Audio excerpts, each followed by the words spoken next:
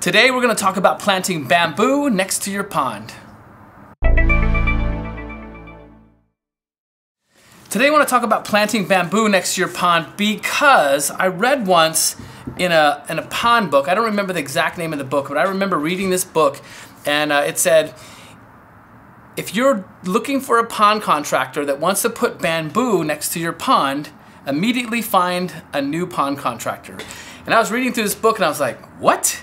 And I closed the book and I threw it down and I never went back to that book because it was so annoying to me. And it was so one-sided because I believe planting bamboo responsibly can be a wonderful addition next to a pond.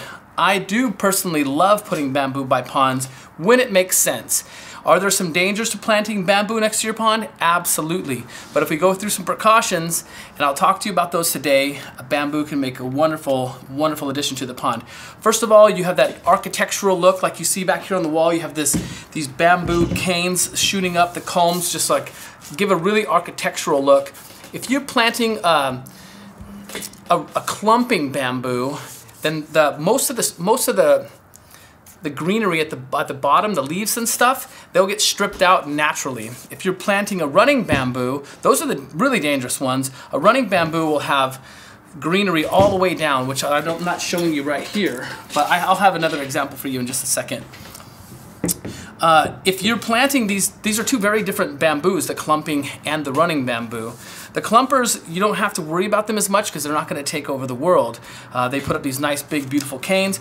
The runners are the ones that send out roots and start popping up in your lawn, and they can put a hole in your liner. But now I said planting them responsibly is the key.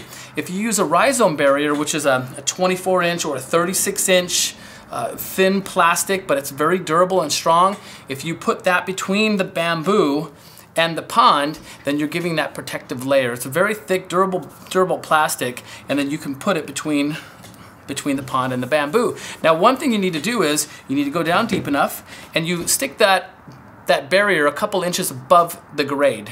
So that way, when the runner hits, sometimes it wants to jump over. So if the grade is here and your barrier is like this, when the runner hits this, it'll come up like this, and then you can just cut it and trim it off, and you can manicure it and manage it, and it's not going to get to the pond liner.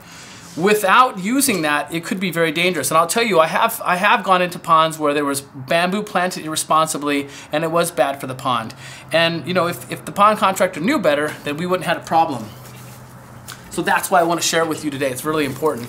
This is a beautiful ornamental bamboo, and bamboo is a type of grass. Even the tall, large bamboos you see, it's a type of grass. This is a small ornamental bamboo, and it doesn't get much taller than, I think, 18 inches at the most. And this is a runner, and you can see right here, see this runner coming out the bottom? This is potential damage to the liner. So it'll send off the runner, and it can come right through the liner and cause damage. So we've gone through many times where we've seen this, and we've removed section of bamboo, put in the rhizome barrier, protected the liner, and then, you know, we had good results. But the sound of the bamboo rustling in the wind next to the pond is beautiful. It's hard to match. The architectural look behind the pond is really hard to match. It's super, super beautiful. So I really encourage you to put bamboo next to a pond when it makes sense. A real small pond with really tall bamboo, I don't know, it doesn't really make a good scale, so you want to work on the design aspect of it as well. Before I leave today, I want to ask you, I want to teach you something. I don't know if this is 100% accurate, but every time I've tested it in the field and seen it at bamboo places, I found this to be true. If you have this culm right here, this is a clumper, and if you run your hand around it, it's completely smooth all the way around. That is a clumping bamboo. So just by touching that, you can tell whether it's a clumper or not. This is a running bamboo, and if you feel around the edges of it, this one feels completely smooth. This one feels completely smooth, but right here, I feel this little rib right there. When you have that rib, that means it's a runner. And it's not going to be on every little piece, but if you inspect every one and feel them throughout, you'll find if there's a little rib like that, that means it's a running bamboo, and you need to take extra precautions to make sure you have that rhizome barrier next to the pond. So I think what we can learn today is plant bamboo responsibly, try not to be so one-sided, because you know, when I read that magazine, it was just, or that book, I just put it down after that because I couldn't believe anything that I read in the book after that. So that's all I have about this planting bamboo next to the pond. I do want to talk about another plant. So a lot of ornamental grasses could be potential danger for the pond liner. A couple other rare instances I've seen liner get damaged by plants. I remember a sequoia tree, a redwood, a giant redwood. There was a waterfall planted next to a very small sequoia tree, and about 10 years after we planted it, it started to have these little root systems come out, and then I had a piece of the tree come right through the stream of a pond liner. I remember that once, and a couple of times I've seen like a disappearing waterfall built next to a queen palm, which is really popular here in Southern California.